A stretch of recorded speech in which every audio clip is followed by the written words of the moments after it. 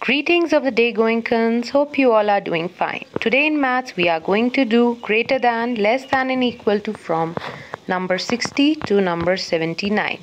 So let's start. First we have number 60 and 73.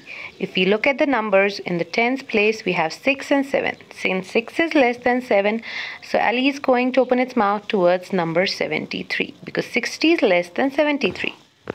Now we have numbers 72 and 75. Here the number in tens place are same, so we'll look at the number in ones place. We have 2 and 5. Since 2 is less than 5, Ellie is going to open its mouth towards number 75 because 72 is less than 75. Now we have 70 and 70. They are same, so we will use the equal to sign. Now we have numbers 64 and 61. The number in tens place are same. If we look at the number in ones place, we have 4 and 1. 4 is greater than 1, so Ellie is going to open its mouth towards number 64 because it's greater than 61. Now we have number 63 and 66. Here again the number in tens place are same and number in ones place are 6 and 3. 6 is greater than C.